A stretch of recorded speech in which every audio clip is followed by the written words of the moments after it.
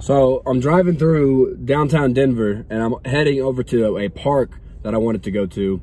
And it just dawned on me that I looked down one of the streets and it was of course downtown. You may be able to see the buildings behind me. They're just right here.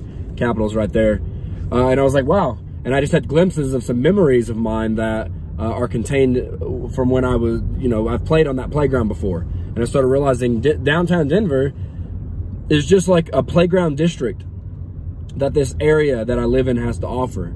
The mountains are another playground. They're a gigantic playground. And within the mountains, there are different mountain districts like skiing or hiking or resorts or camping, rivers, mountains, valleys, highs, lows. There are different districts that you can go to enjoy certain qualities, certain personalities of the mountains versus others.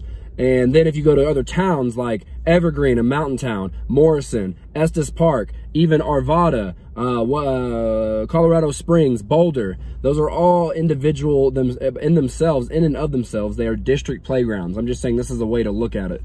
And what I think is important about tying this all together is that putting yourself in a position where you have a lot to do, like there's a lot around you. You have many options. Surround yourself with options so that you can choose from. And I really believe that helps, greatly helps your overall quality of your day-to-day life.